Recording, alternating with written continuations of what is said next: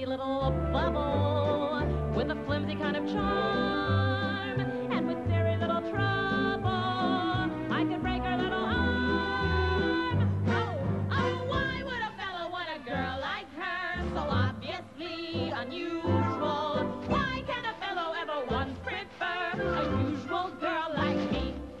Her face is exquisite, I suppose, but no more exquisite than a rose is. Her skin may be delicate and soft, but not any softer than a dove is. Her neck is no longer than a swan. She's only as dainty as a daisy. She's only as graceful as a bird.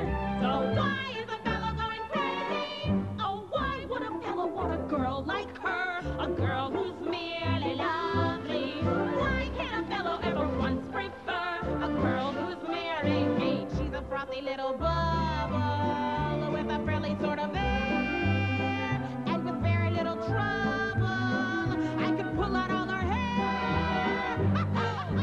Why would a fellow want a girl like her? A girl who's merely lovely. Why can't a fellow ever once prefer a girl who's merely me? What's the matter with a man?